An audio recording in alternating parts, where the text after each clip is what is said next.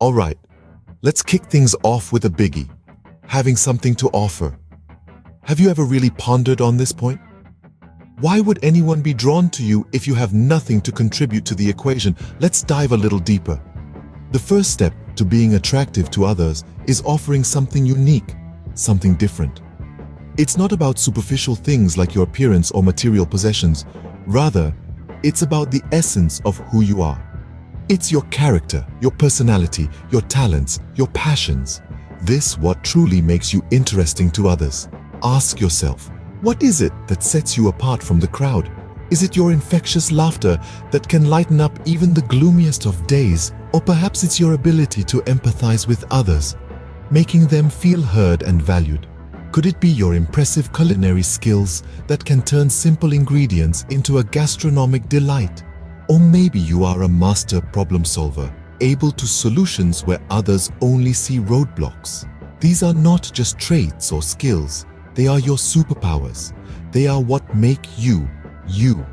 And that's what makes you desirable, attractive, chased after. So don't hide these qualities. Instead, embrace them, cultivate them, and let them shine for all to see.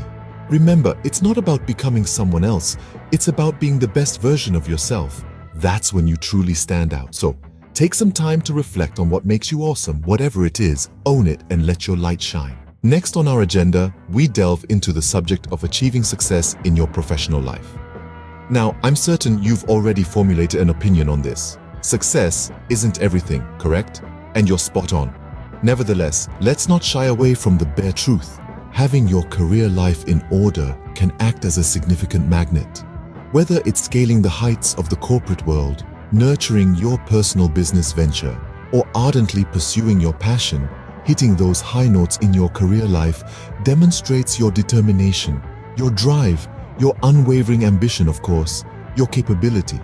These are all admirable qualities that can instantly make you an attractive prospect. But let's be clear, success isn't just about the accolades or the financial rewards. It's about personal growth and development. It's about setting goals and working tirelessly to meet those objectives. It's about overcoming challenges and learning from every setback. About showing resilience, perseverance, and unwavering determination, despite the odds. It's not just about you, but also the positive impact you can have on others. It's about inspiring others through your work ethic and dedication. This demonstrates not just your individual strength, but your ability to uplift and motivate others too, qualities that add another layer of attractiveness. Success in your career does not happen overnight. It's a journey. It requires constant effort, commitment, and a certain level of tenacity. It's about balancing your personal life with your professional life, nurturing relationships while meeting work deadlines, taking care of your health while burning the midnight oil. It's about pushing boundaries, stepping out of your comfort zone, and constantly challenging yourself. Ultimately, being successful in your career shows that you're driven, ambitious, and capable. All qualities that make you pretty darn attractive. All right, let's switch gears and talk about being helpful, gullible, and easy to be manipulated. You might be thinking, wait, what did she just say? Yes, you heard me correctly. This might sound a bit perplexing, but let's delve a bit deeper to understand what I'm trying to communicate. Being helpful is an admirable quality. There's no doubt about it. We're taught from a young age to assist others, to be there for our fellow humans in time's need, and, generally, to incorporate kindness into our daily lives. But here's a caveat, dear listeners. Sometimes, our eagerness to lend a hand, our intrinsic desire to be likable, and our unwavering commitment to being kind-hearted can be misconstrued. It can make us more susceptible to manipulation from those who lack our altruistic intentions. Be hard to digest, but the reality is, there are individuals who utilize the kindness of others as a means to their ends. They prey on the gullibility, naivety, and the willingness to please of individuals like you and me. There's an important distinction to be made here. What we're discussing isn't about dissuading you from assisting others or promoting selfishness. Not at all. It's about understanding the line that separates kindness from becoming an easy mark. It's about finding that delicate balance between being accommodating and being assertive. It's about ensuring that your intentions to help others not leave you vulnerable to manipulation.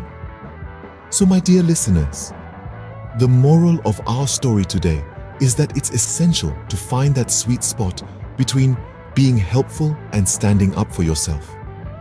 Striking a healthy balance between these two aspects is not only beneficial for your mental well-being, but also crucial for maintaining your self-respect and dignity. We're now going to tackle an interesting aspect, the concept of being of some use. Yes, I understand that this phrase might initially sound a bit harsh, a tad bit stringent. However, I implore you to hold on to your judgment and let me explain further. Consider for a moment the individuals around you, those who you deeply admire and wholeheartedly up to. Have you ever thought about why you respect them so much? There's a strong probability that it's because they're contributing something meaningful to your life, isn't it? They are adding a certain degree of value, a depth of meaning and worth to your everyday existence, enhancing the quality of your life. This could manifest in various forms. It might be through the simple act you chuckle, brightening up your otherwise mundane day with their sense of humor. Or perhaps they are the ones you turn to for advice, sharing their wisdom and experiences to guide you through the maze of life. Maybe they are just there by your side, a steady presence like a lighthouse in a storm, when you're struggling and need someone to lean on. Being of some use in this context translates to being a person that others can rely on, can trust implicitly. This is not simply about utility in the traditional sense, but about being a source of comfort, guidance, laughter, and support for others. It is about stepping forward and making a difference, no matter how small, in the lives of those around you. So ask yourself this question: how can you make a positive impact on the people around you? All right, let's add another point to the list: being authentic. This isn't just about honesty, but also revolves around embracing who you are, your strengths, your weaknesses, and everything that truly makes you, you.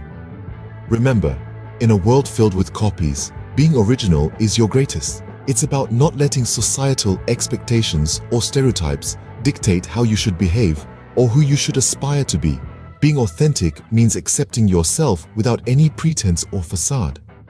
It's about understanding that you're not perfect, and that's okay. Everyone has flaws, and it's these very flaws that make us human, unique, and interesting. It's about standing tall, walking your own path, and not being afraid of diverging the crowd.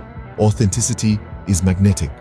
It attracts people who appreciate your unfiltered self and admire your courage to be real in a world that often rewards conformity. Just like bees are drawn to honey, people are naturally drawn to authenticity. It's also about expressing yourself freely, letting your idiosyncrasies shine brightly. Whether you're quirky, nerdy, or a little bit weird, doesn't matter. Be you unapologetically. Wear your passions, interests, and eccentricities like badges of honor. Let the world see your true colors, your true self. Embracing your authentic self is not only liberating but also incredibly attractive. It sets you free from the chains of external validation, liberates you from the confines of societal expectations, and makes you a magnet for genuine connections. So don't be afraid to let your freak flag fly and show the world who you really are. Whether you're quirky, nerdy, or a little bit weird, embracing your authentic self is not only liberating, but also incredibly attractive. Well, folks, there you have it. A deep dive into the compelling conditions that might make people irresistibly drawn towards you. This fascinating journey begins with one's ability to present something unique to offer. It could be a skill, a perspective, or knowledge that they may find beneficial. It's this uniqueness that sets you apart, making you a beacon of attraction in a sea sameness. Further, success in your chosen career path can deeply influence this attraction. It's not merely about the financial stability it reflects, but more about the dedication, hard work, and perseverance it symbolizes. It speaks volumes about your character, your courage to fight odds, and your unwavering determination to achieve your goals. Being helpful, yet not easily fooled, is another significant factor that adds to your appeal. It's about striking a balance between generosity and wisdom. Being of help is admirable, but allowing others to take unjust advantage of your good nature is not. Understanding this delicate balance is the key to maintaining respect in any relationship. Moreover, being useful, not just in terms of providing solutions, but also in emotional and intellectual dimensions, can make you attractive. It's about being a pillar of support, a source of inspiration, and a companion in their journey of growth. Lastly, and perhaps importantly, is the power of authenticity. To be genuine is to be loved. This is why it's crucial to remain true to who you are, rather than trying to fit into someone else's mold. Your authenticity is your ticket to attracting the right kind of people into your life. Thanks for tuning in, and until next time, keep being awesome and spreading those good vibes.